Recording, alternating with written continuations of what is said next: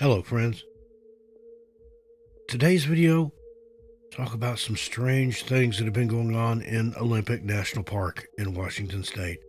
Some claim maybe even ritual killings. Very recently, in mid-September 2021, rumors have resurfaced that there have been signs of cult rituals found in Olympic National Park in Washington State.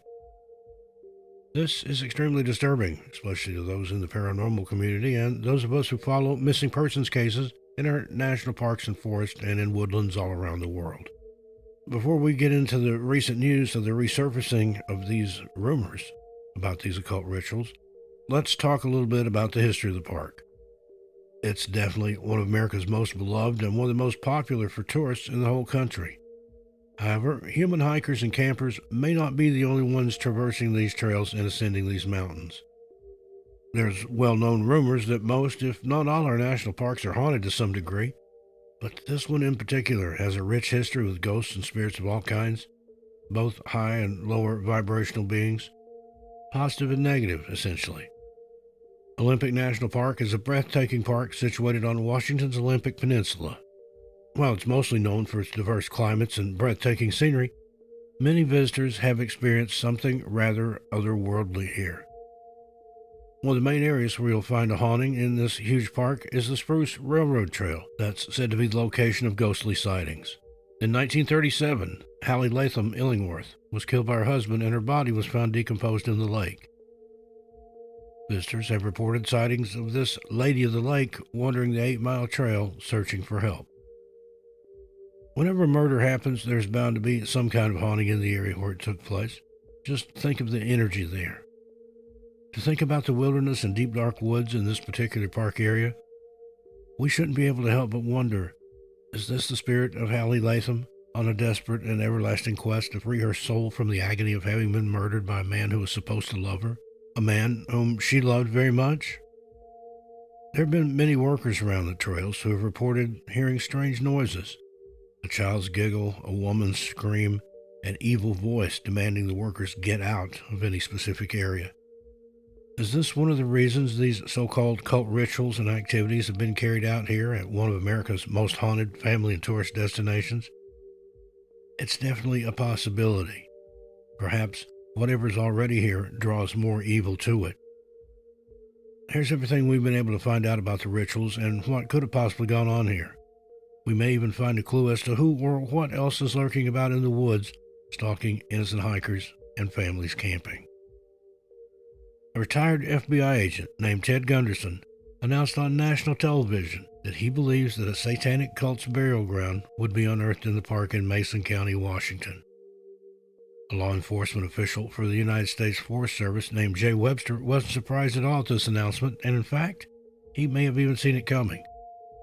He reported seeing evidence that led him to believe a satanic cult had been using the woods southwest of Shelton as their worship grounds. Ted Gunderson explained on national television that he was working with a civilian task force who had gotten information from what he would only describe as credible sources that there are actual burial grounds and dead bodies in the dirt due to the sacrifices and worshiping that has taken place here. He claimed there are so many sacrificed bodies of both animals and humans that it wouldn't be possible to dig all of them up. The information he received alleged there would be 20 bodies in just one of the sacrificial grounds. All of these seem to be located right inside the park, in the recreation areas where we hike and camp and picnic with our children.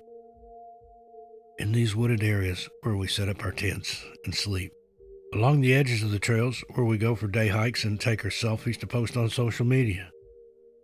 Even right at the creepy stairway that allows entrance to the park from the Mason County side.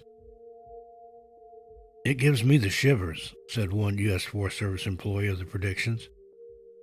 Lieutenant Howard Armfield with the Mason County Sheriff's Department would neither confirm nor deny the rumors and speculation about the burial sites or satanic practices becoming a common thing in the parks and the woods nearby.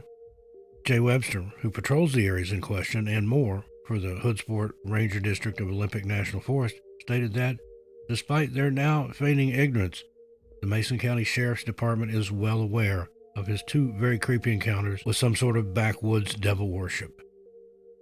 He recalled that in June of 1987, A sheriff's detective called him and told him that deputies had found signs indicative of a cult ritual having been carried out near the Forest Service boundary on a sandbar of the South Fork of the Skokomish River, which is about 15 miles northwest of Shelton. Mr. Webster went on to state, "In my mind, I knew what the perfect site would be for that sort of thing, and I drove right to it. We got there and found pentagrams that are popular with these cults, upside-down crosses, goats' heads drawn in the sand with a stick, candles, lots of melted wax, aluminum foil to backlight the candles, and we found holes dug into the sand. I was half afraid to dig into them for fear of what I might find in there. I did, though, and there were only several layers of grass and sand, grass and sand, grass and sand." He also said that the year before all this, when Forest Service rules were prohibiting campfires because of the fire danger in the woods, he found a group of people who had built a fire on that same sandbar. However, he didn't think to check identification or even issue any citations. He simply asked them to put out the fire, and they did. He stated of the incident, "It was one of those situations that I knew better than to get in too deep with them. Call it instinct or whatever. After all, at this time he'd been working for the Forest Service for 22 years and felt he had great instincts for the job, something you need when you're out there all alone for hours and hours at night in the woods. Even the most well-traveled places can seem isolated and dangerous in the middle of the night."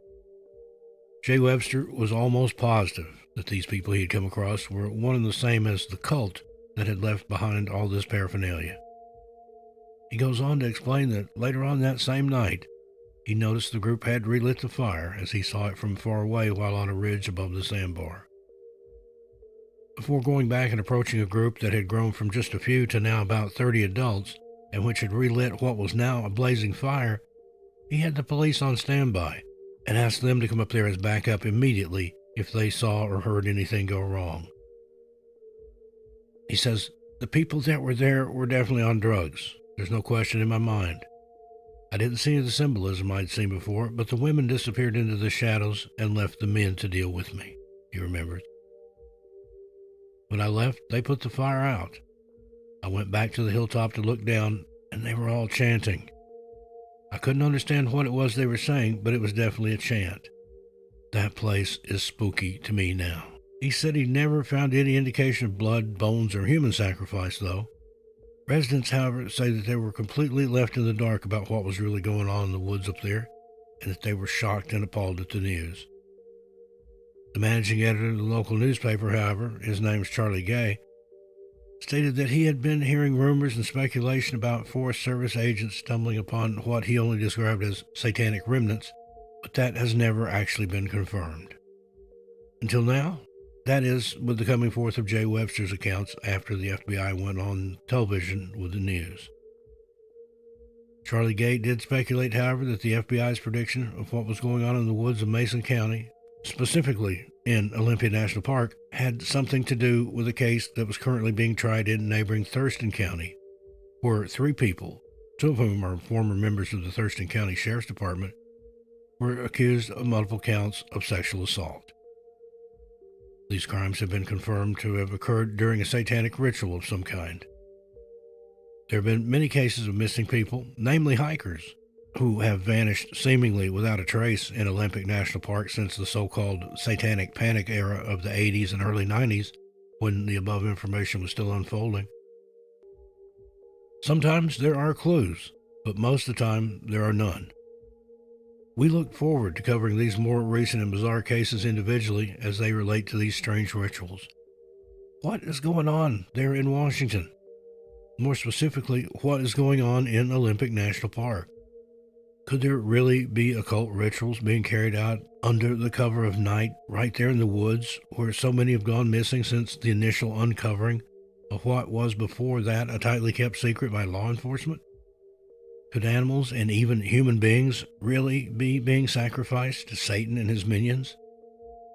Most importantly, could this be just another of the many things which are leading to all these strange and seemingly unexplainable cases of missing people taking place all around the world that has, up until recently apparently, been kept tightly guarded? In the last few years, so many missing person cases have come to sight, it seems like the problem is increasing. We're going to stay current on this and hope to bring you some more recent information soon. Until then, maybe stay away from the woods and forests of not just Olympic National Park, but any national park or forest. Or at least run away very quickly in the opposite direction should you happen to hear even a whisper of chanting in the darkness while you're laying in your tent. What do you think of these bizarre occurrences? I really look forward to reading your opinion on these. Please keep it friendly and respectful. In the meantime, be good to yourselves and each other. I'll see you just a little farther on down the trail. I'm Steve Stockton, and I'll talk to you next time.